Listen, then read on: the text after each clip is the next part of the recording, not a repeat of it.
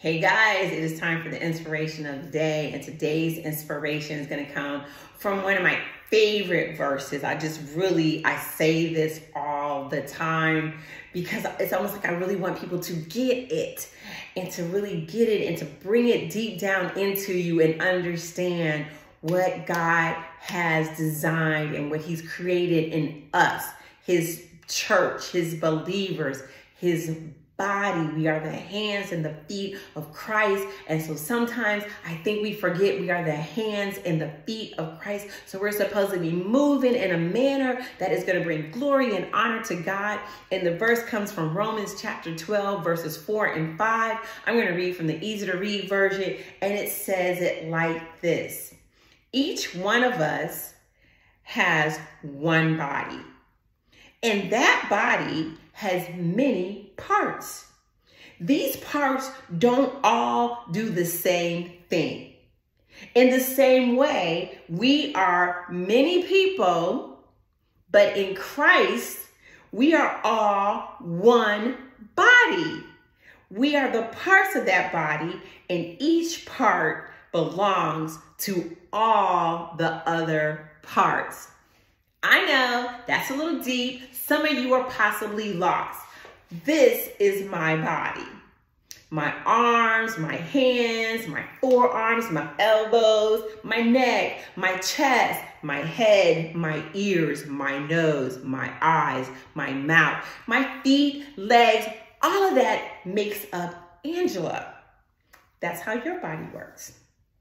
Okay. Yes, some of us might be missing an arm or a leg. However, you're still one body, that one body.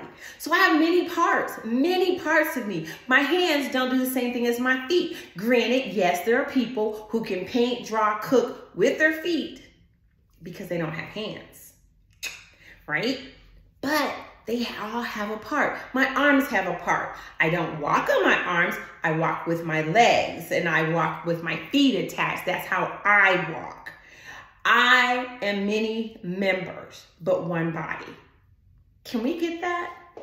I don't care what color you are, what nationality you are, what tribe of Judah you're from. I don't care. When we are in Christ, we are many different parts. But He, Christ, is the head. Get that in your head. You are not the head. You might be a finger, pick them, got 10.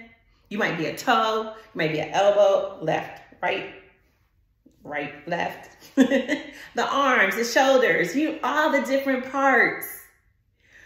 But we all have to work together because Christ is the head. Not Angie, not you. Or you. Christ is the head. If you're calling Christ your Redeemer, your Savior, your strength, your source, your all-sufficient one, then we have to have the mind of Christ. Right? That's how that has to work. We are many members, many different parts. We don't all do the same thing. And it's okay. We are not cookie cut. My hands and my feet, my left and my right, they don't do the same. Of course, I did that backwards. It was left, it was right. I said left and it was right, so it's different. But the whole point is, get it together. Understand, what is God calling you to do in His body? Because we are His body. We're His hands and His feet. What are you stopping somebody else from doing? Because you've decided that you want to be the head. You're not the head. Christ is the head. So let's come together. Let's work together. Let's be one body for Christ. Forget everything else. Nothing else matters. Only Christ matters. Man, you guys have a great weekend. I will see you next week. Be blessed. Know that God loves you. Know that He is your thought process. He should overtake it all so that your body can work in perfect shape and form. Because when your body isn't working together, there is a disease and there's a malfunction. Let's stop being the malfunction in the body of Christ. Be blessed, guys. I will see you next week. Don't forget, like, share, Facebook, Instagram, and YouTube. Okay, guys, be that one body for Christ. Bye, guys.